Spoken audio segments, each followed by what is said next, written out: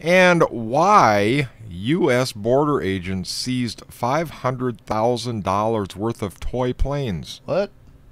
36,000 airplanes almost made it into Minnesota last week, but Customs and Border Protection agents in International Falls stopped the rail car that was carrying them because the toy planes were illegal.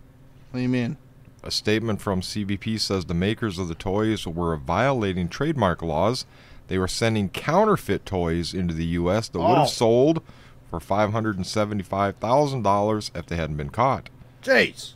Okay, so what is the danger? You might not think of an unlicensed toy as a threat to the country. I don't. But the port director at International Falls, Tony Jackson, says in a release that the illicit trade hurts in a few ways. It hurts the economy by undercutting legitimate American goods that have trademarks or copyrights.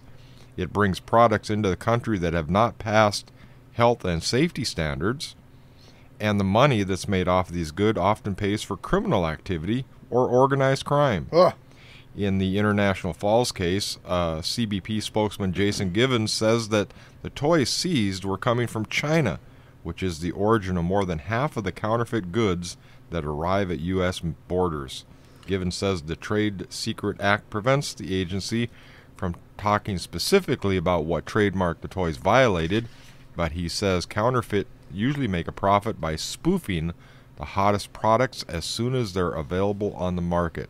It's like the handbag thing. Who knew that toy planes could be so sinister? Exactly.